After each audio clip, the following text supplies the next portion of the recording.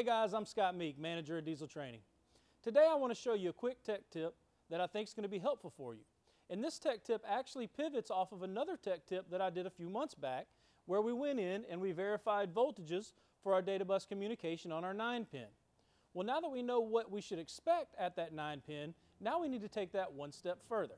So in this video, I'm going to show you a quick tip that I used to use in the field all the time that would help me determine if I was getting correct communication on my data bus.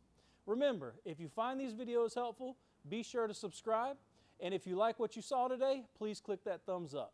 Now, one tool that you have probably laying around your shop right now, and a lot of shops have a lot more than one sitting around, is going to be a communication device.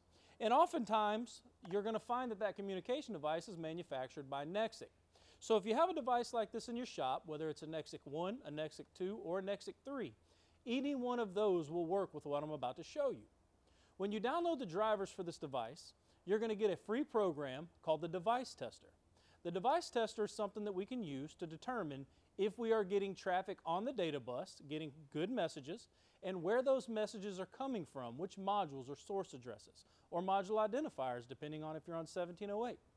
So, whenever you get this tool, connect it to your PC, make sure that your drivers are downloaded, and you're going to go to your desktop and you're going to look for a software that says Nexic Device Tester. If it's not on your desktop, just go down to your search bar and type in Device Tester. Now, we're going to go ahead and show you that, and in the meantime, I'm going to go ahead and get this hooked up.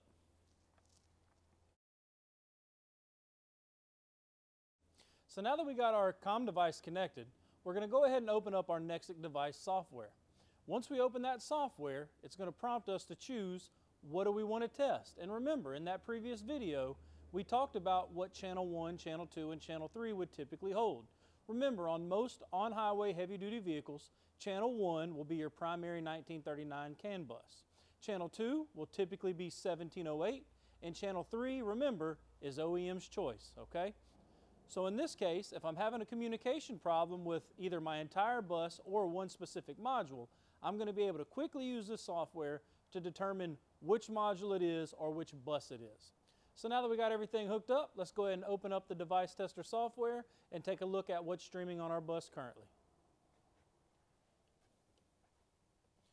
So once you're ready, if you have the icon on your screen already, it will look like this.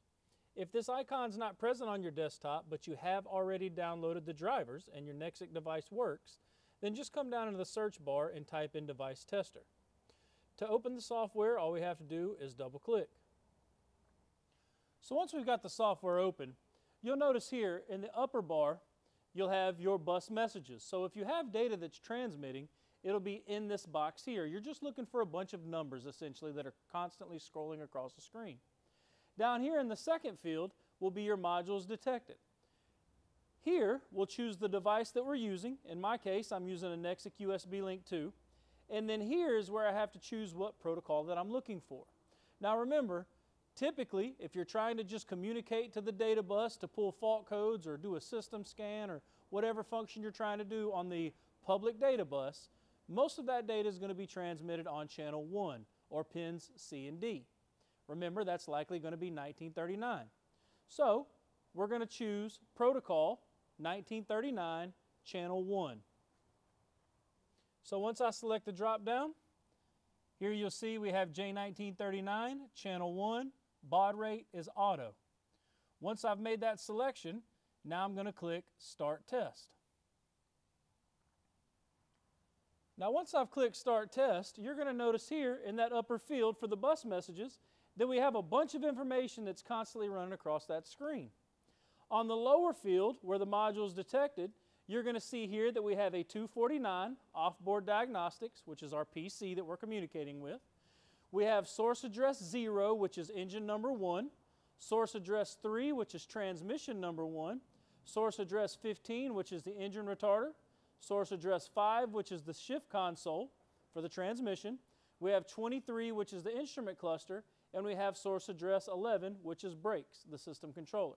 Now the source address is a specific number that's dedicated to a specific module on the J1939. So for an example, if you're dealing with the primary engine on a data bus, the one that's making the vehicle move, that will always be source address 0.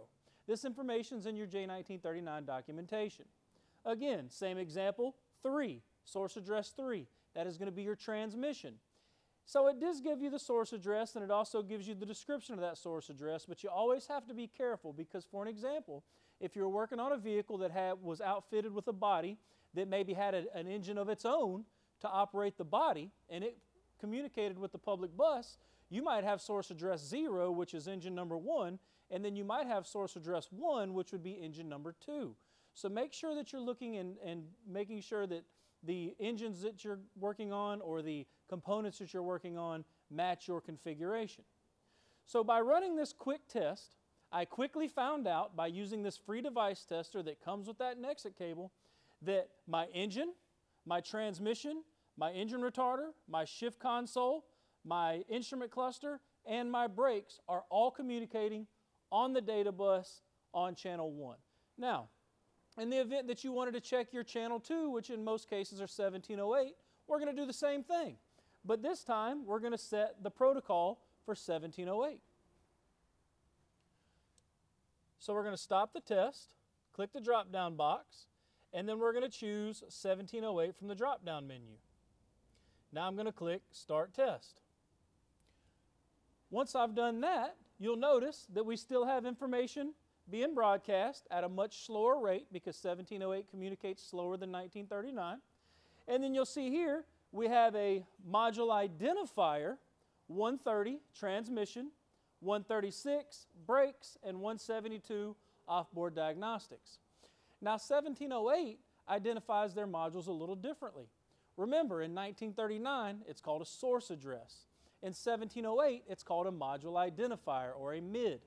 But here's what I want you to notice. If you remember when we checked J1939, it showed transmission and brakes. But now we're checking 1708 on channel 2 where it shows also transmission and brakes.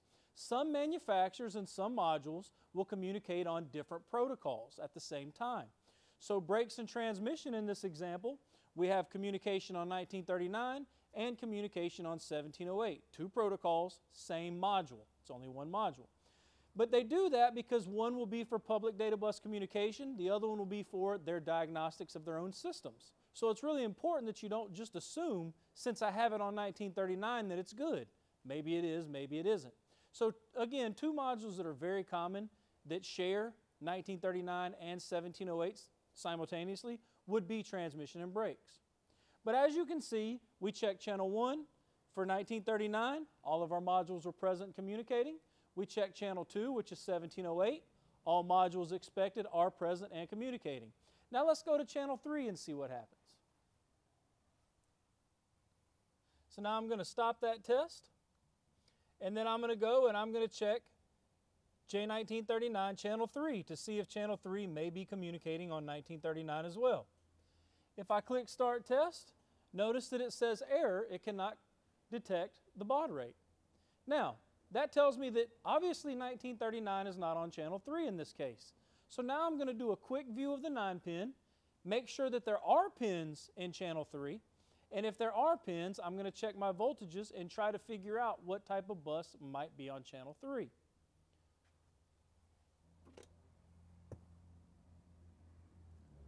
And upon close inspection, I see that I do not have any pin terminals in channel 3. So that quick test just proved that channel 1 is 1939. I'm sending the correct data. Channel 2 is 1708. I'm sending the correct data.